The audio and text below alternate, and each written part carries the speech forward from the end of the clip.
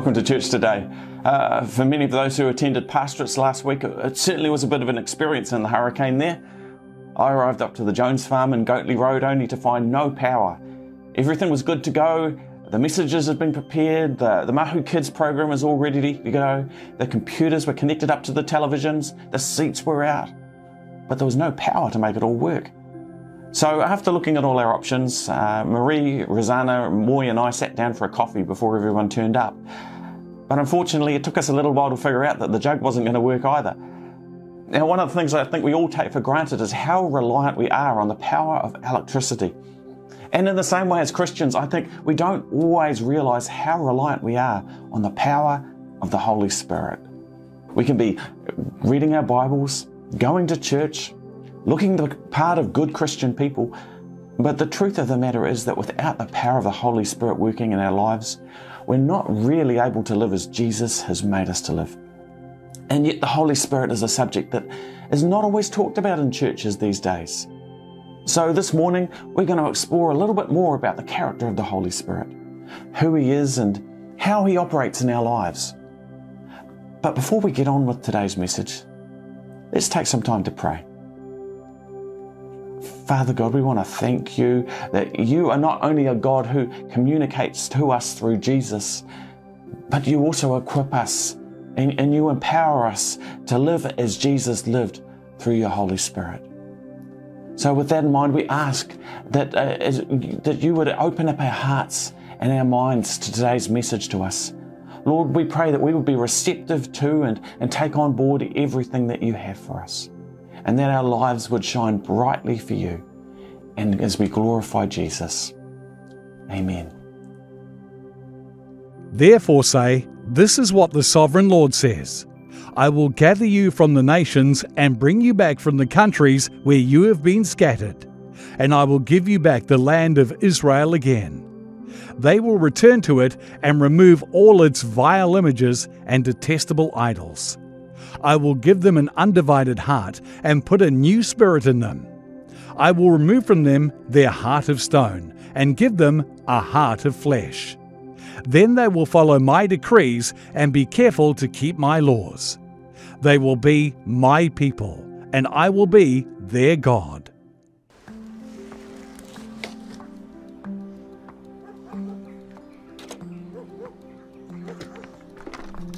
So when I arrived on the Alpha weekend, my immediate desire was to leave. I spent most of the time avoiding anyone who looked remotely like a leader. And I kept in the hall where it happened. There was a back door, and I just would constantly leave to go out the door to have a cigarette. I didn't even smoke. I just had to have a cigarette. It all felt pretty strange and foreign, and I didn't really want to be there. Yeah, that was my immediate reaction. Avoid leaders, smoke cigarettes, avoid people. My leader was very tall. He was a very nice guy. He's still a friend of mine now, but at the time I didn't really know him. And he, on the Saturday morning, approached me and said, "Can I pray for you?" And I said, "No." And he went, "Okay." And so that was that. I, resisted him and whatever else it was that came with him. And then the next day, he was, you got to give him credit for perseverance, because he approached me again and said, "Can I," in a similar kind of earnest face, "Can I pray for you?" And I said, "Okay, if it'll shut you up, I guess you can pray for me." The first word he said was, he just said "Lord," like that, with his head bowed. And he clearly had been eating kippers for breakfast, because I got this waft of fish, which was a poor start. He said, "Lord, please bless Charlie with your Holy Spirit." And as he was praying, I sort of didn't want to shut my eyes, because, you want to be aware of what's going on. And so I was looking up at him, and I was aware as he was praying that I could see this Adam's apple. His eyes were shut, and I was just staring at it. It was moving up and down. So that became my fixation. And then when I got tired of looking at that, he kept praying. I looked at the ground, and I stared at this carpet, and the carpet was truly ugly. Like one of those carpets where I imagined the board meeting they'd had about the carpet. and the swatches and the big discussion, which is the ugliest bit of carpet we can find. And so those are my preoccupations, were his Adam's apple, the carpet, and the strong smell of fish. And I wasn't particularly aware of any Holy Spirit or any kind of divine anything, except my sort of wild thoughts and defenses. And anyway, after that I heard him say amen, and I just, amen, that's a relief. And he smiled, and he has this incredible nasal sigh, and he just did this long, profound nasal sigh, and I was relieved that he was pleased. He moved on to someone else, and I was left to my own thoughts and time, and I did feel genuinely a deep sense, a remarkable sense of peace. Now, quite why that was, whether that was because I was relieved that nothing weird had happened, maybe it was God giving me peace, but I genuinely felt peace, and so much so that I went and sat in the corner with my arms folded and just sort of observed the rest of the session with a large grin on my face. So that was my first experience. Essentially, it was littered with odd experiences, but at the end of it, it was peace.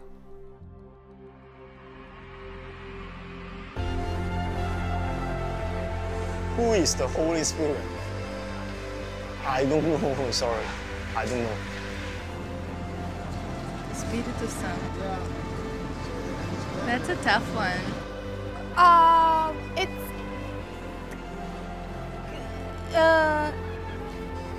God, Jesus, and the Holy Spirit. They're all like a trinity.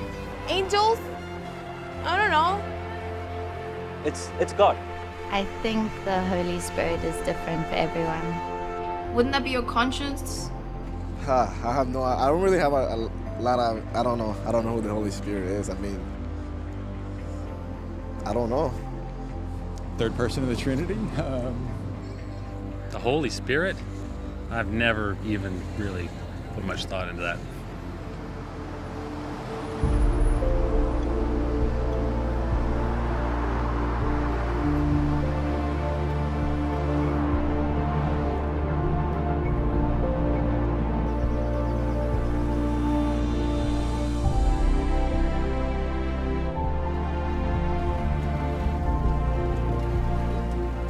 For all that technology has brought us, there's nothing quite like the natural world. It's awe-inspiring, it's breathtaking, it's life-giving. When I was growing up, I didn't hear much about the Holy Spirit. The only time the Holy Spirit was mentioned was in school assembly prayers, which always finished with the same words, in the name of the Father, the Son, and the Holy Ghost. The Holy Spirit seemed like an afterthought, at best a kind of vague supernatural force, and at worst something strange or even a bit freaky. But in the Bible, the Holy Spirit isn't a vague force, but a person that you can know. He isn't an optional extra either, he's front and central. And he wasn't a recent invention, he was there from the very beginning. And everything, all of this, was made through him. In the beginning there was God. The earth was empty, formless, dark, and the Spirit of God hovered over the waters. And God said, "Let there be light." So there was day followed by night. With each new day came new creation, vast oceans, the vaster sky, the earth green and growing. The Spirit of God, the Creator Spirit, brought out of the chaos the cosmos, out of disorder, order, out of confusion, harmony, out of deformity, beauty. The cosmos, galaxies, the sun, the moon, and every star. Creatures of every shape and size to swim, fly, and roam the land. Then God created man and woman in his image and breathed life into them. And God sent his Spirit upon his chosen people to guide them, to give them gifts for a particular time and purpose to fulfill God's work on earth. God sent his Spirit upon a man called Bezalel, giving him the gift of creativity and artistic knowledge to craft and shape precious metals and gems into art, into a house for the Lord. The Spirit of God came upon Gideon, a weak and fearful man, so he became a brave warrior who saved God's people. Samson, who was taken prisoner. God sent his Spirit to give him the extraordinary strength to break free from the ropes tied around him. The Spirit of the Lord came upon him in power.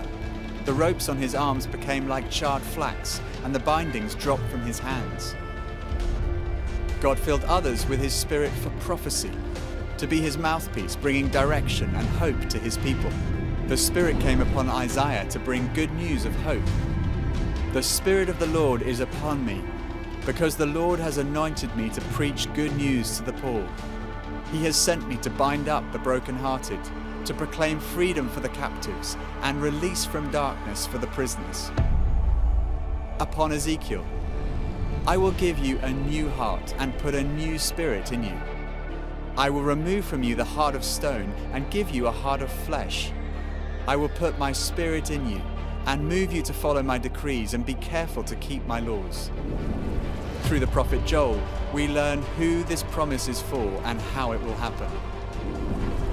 I will pour out my Spirit on all people. Your sons and your daughters will prophesy. Your old men will dream dreams. Your young men will see visions. Even on my servants, both men and women, I will pour out my Spirit in those days. God's promise was that he would do something new. Not just for particular people at particular times, for particular tasks, but for everyone, all people, regardless of position, age, gender, ethnicity, and race. Then, with the birth of Jesus, it was like a trumpet sounded, and everyone surrounding the birth of Jesus was filled with the Holy Spirit. Mary, the mother of Jesus, Elizabeth, Mary's cousin, John the Baptist, and then Jesus at his baptism. The Holy Spirit descended on him in bodily form.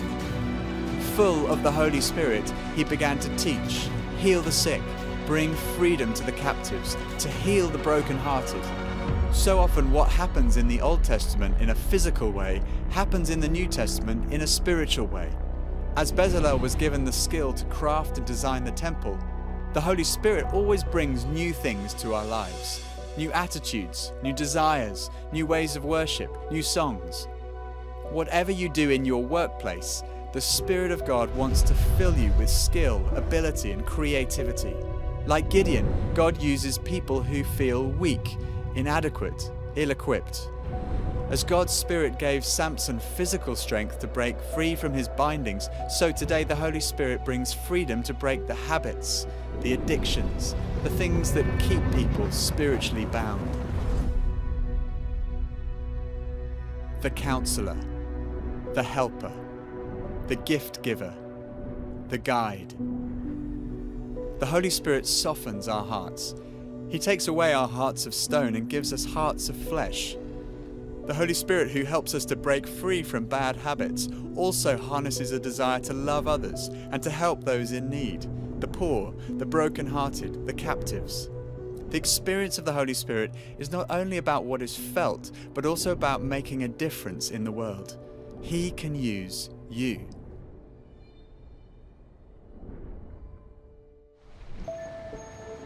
At the age of 21, Jackie Pullinger boarded the cheapest ship she could find, stopping off at the greatest number of countries, and prayed to know where to disembark. She arrived in Hong Kong in 1966 when the Cultural Revolution was beginning in China, and a flood of refugees was about to burst across the border into Hong Kong. More and more people crammed into a place called the Walled City, a small, densely populated, lawless area. Jackie Pullinger has spent nearly half a century living there, working with prostitutes, heroin addicts, and gang members. In a talk she gave to a church back in England, she started by saying, God wants us to have soft hearts and hard feet. The trouble with so many of us is that we have hard hearts and soft feet. I think a soft heart is, I don't know how to explain it really, but you probably need yours broken in order for it to become soft. And that's when you begin to realize that the Son of God would have died for you if you'd been the only person. And then the hard feet is to go on loving them, to persevere.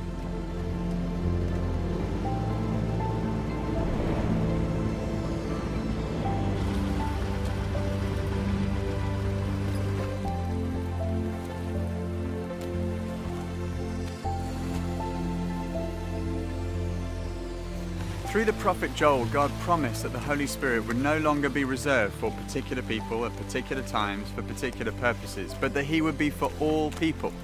Yet this promise remained unfulfilled for many, many years. Then with the birth of Jesus, we see a marked increase in the activity of the Spirit. Everyone surrounding the birth of Jesus was filled with the Holy Spirit.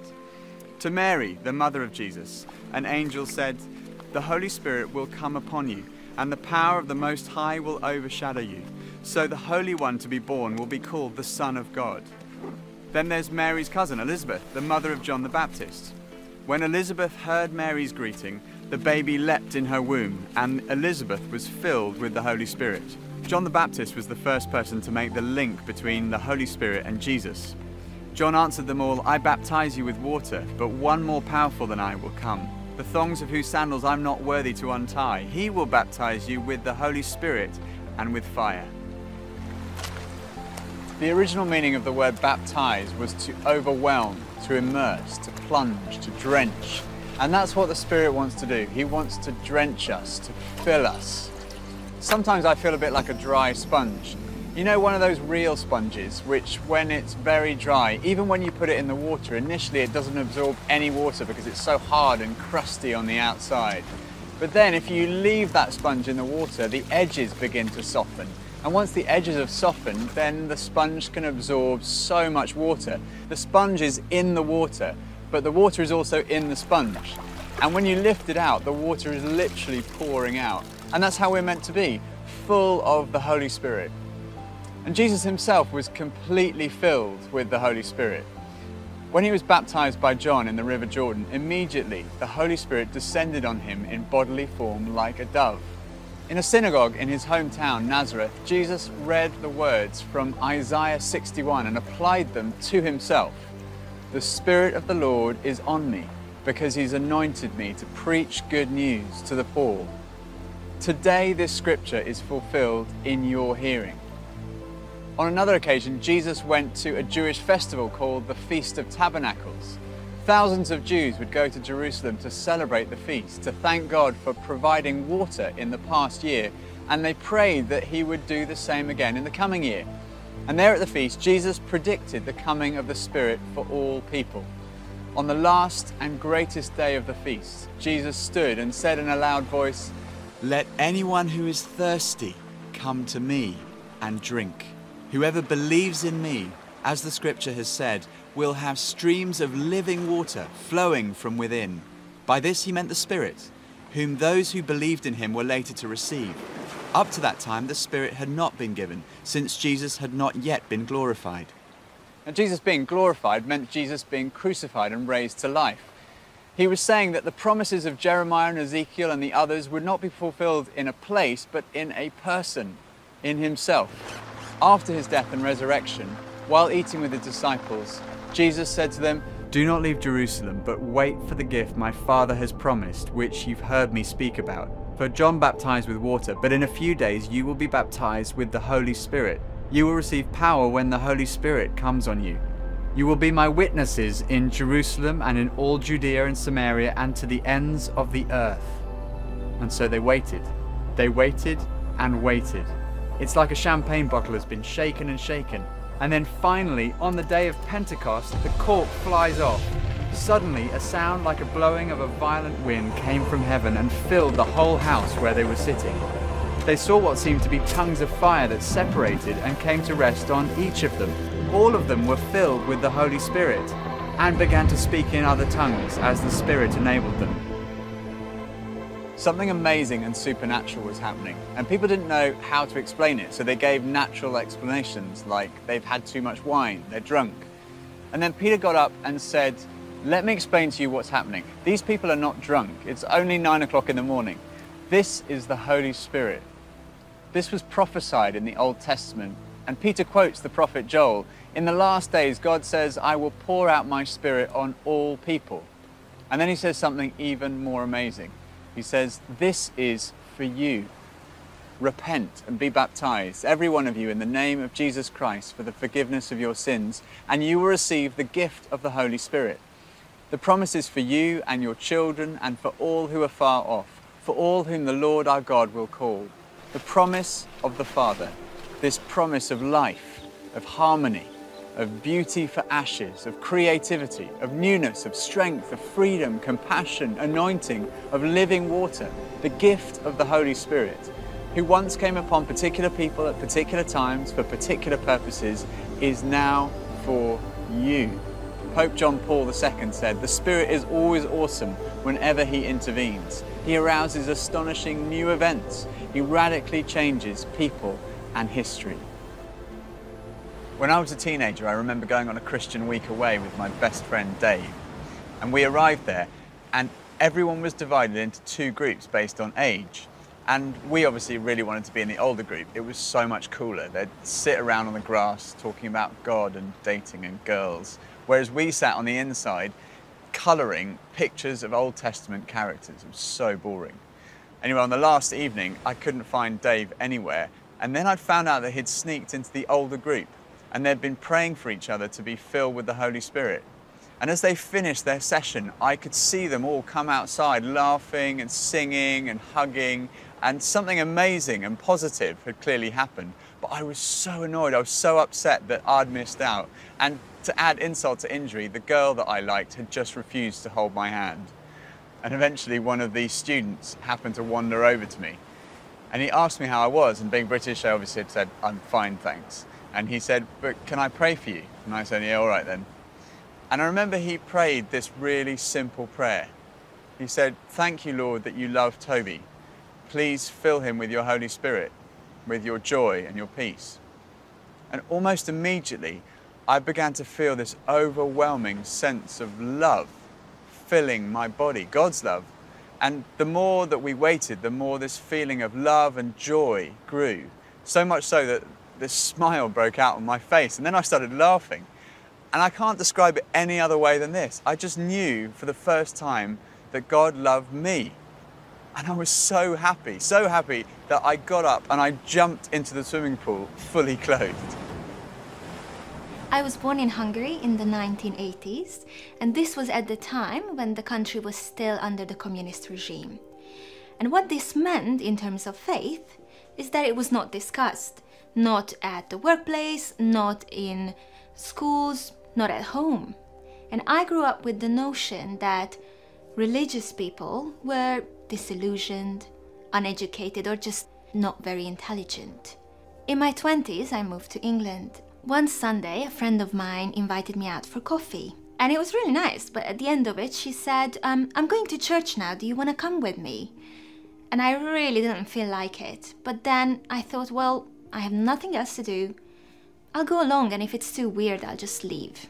And to my biggest surprise, the speaker that night didn't seem disillusioned or uneducated. And actually, some of what he said made a lot of sense. So that confused me. But at the end of the service, they said if you have questions about any of this, try Alpha. So that's what I did. I went along to Alpha and I listened to all the talks, and I discussed them with my small group. And I must say I was the most cynical person in the group, and I probably had most of the questions. And I think I was quite aggressive in my approach. But what really got to me is that they have loads of patience and love, and they really took time to answer all my questions. I went back to church, but that night was different because it felt like as if everything was for me. The sermon, the prayers, even the songs. And at the end of the service, the pastor said, I feel like there is somebody here who feels broken. And I instantly knew it was for me, because I had been feeling broken for a very long time.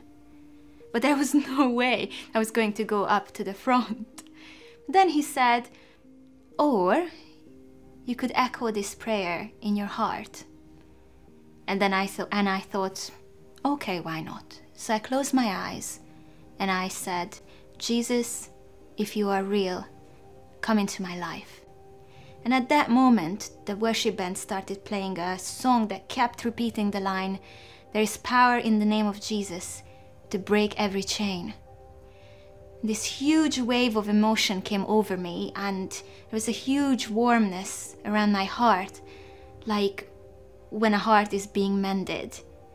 And I never cry in public, but I couldn't stop sobbing, and I guess I didn't even have the time to feel embarrassed about it. A friend of mine came over to pray for me. And I didn't know it then, but I know now that what happened is that I got filled with the Holy Spirit. Everyone's experience is different, but this is the amazing promise of the Father. The gift of the Holy Spirit is no longer just for particular people at particular times, for particular purposes. It's for everyone.